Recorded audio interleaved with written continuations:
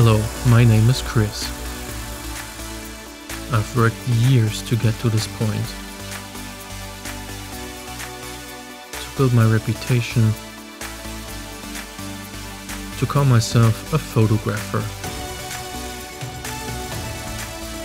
My special skill is framing things we can't see with our own eyes.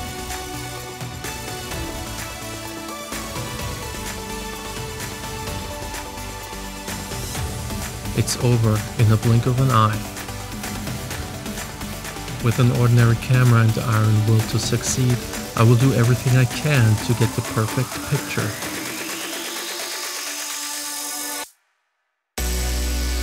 So this is my challenge. This is the Highspeed challenge.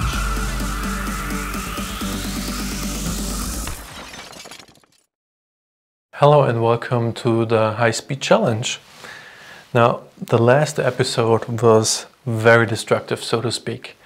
But let's take it a step further even, because this time it is bullets versus wine glass.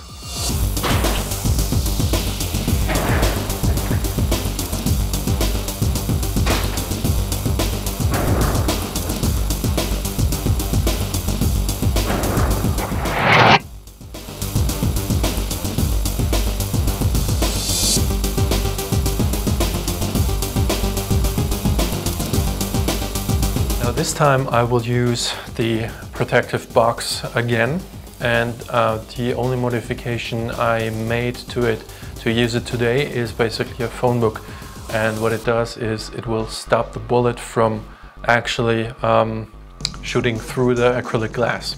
So that's basically everything there is. Another point is that the water that is in the wine glass will distribute the pressure of the bullet extremely well onto the glass walls of the glass, and then it will actually break. So it will actually distribute them and amplify the pressure of the soft air gun to the glass. This box holds not only the water in it.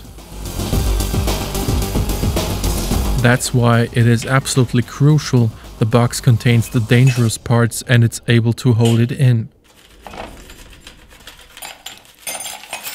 The most important part this time is the lid, because the water in the glass will distribute the bullet's pressure extremely well.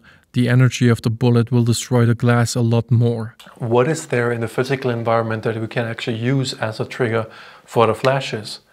Well, as you may have guessed, I know this is just an airsoft gun, but the advantage of that is that it is with a CO2 cartridge, and that gives a loud bang. So it actually gives a loud bang before the bullet hits the glass. So that's very important, because that's the thing that I want to trigger. So I want to trigger the expanding gas coming out of the barrel.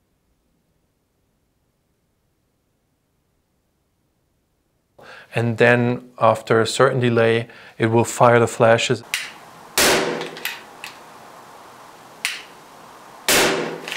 Then catch the bullet going through the glass. So the question is always though is, will I frame it?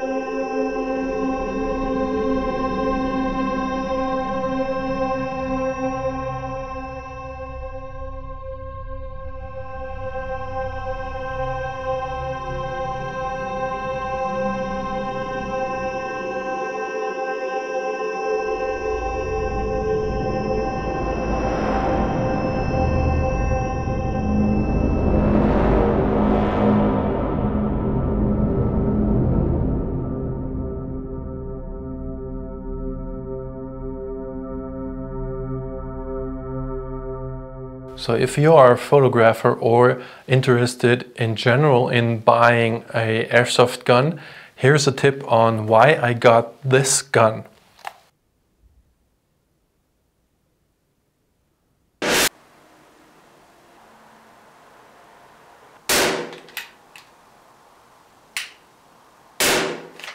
Thanks for watching and thanks for subscribing. If you found that video somehow interesting or entertaining, please leave a like below and I'll see you in the next episode of the Highspeed Challenge. Chris out. Bye.